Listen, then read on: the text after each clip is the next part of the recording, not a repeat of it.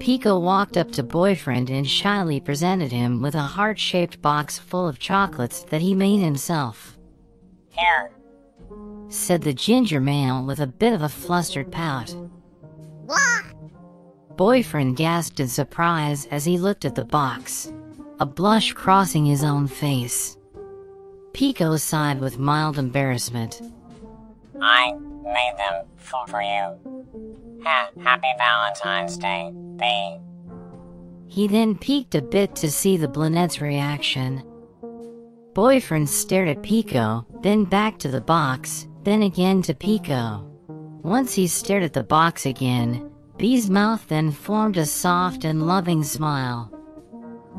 Thanks, Pico. This is so sweet, the brunette said with a soft voice filled with adoration. Admittedly, Pico felt a bit proud of that.